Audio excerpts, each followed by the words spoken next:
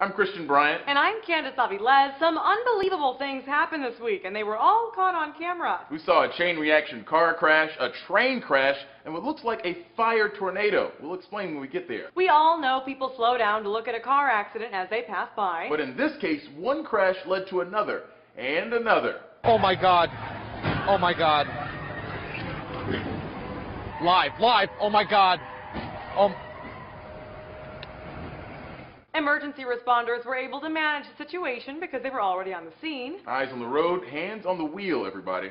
Our number 2 unbelievable caught-on-camera moment is when a Chicago subway train crashed and actually started going up the escalator at O'Hare Airport. The driver fell asleep, but 2 backup systems should have stopped that train. That's what the NTSB said. The NTSB says an alarm set off 2 emergency brakes, but it's not clear why they did not stop this train in time. The crash happened around 3 a.m., and thankfully no one was seriously injured. When it comes to severe weather, you might think tornadoes, hurricanes, fire. If you combine 2 of those, you get our number 1 unbelievable caught-on-camera moment, a fire-nado.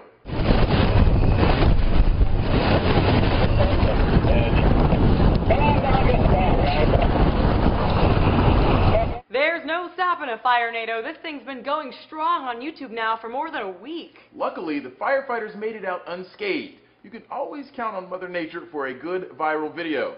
Thanks for checking out our top 3 unbelievable caught-on-camera moments. We'll see you next week.